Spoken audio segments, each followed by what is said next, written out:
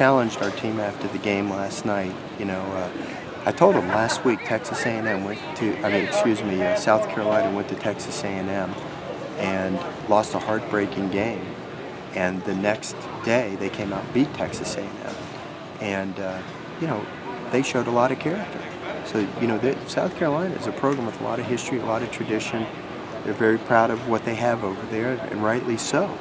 And they showed what kind of program they were last week when they came back after losing a heartbreaker in the middle game and winning on the final game. And I said, now we have an opportunity to do the same thing. It's not exact same circumstances, but we had a tough loss, a game that maybe we could have or should have won. And now we're going to show what we're made of. How are we going to come out the next day and play? Are we going to hang our heads and feel sorry for ourselves? Or are we going to come out and play inspired and get after it? And I think the results show that they responded to that challenge.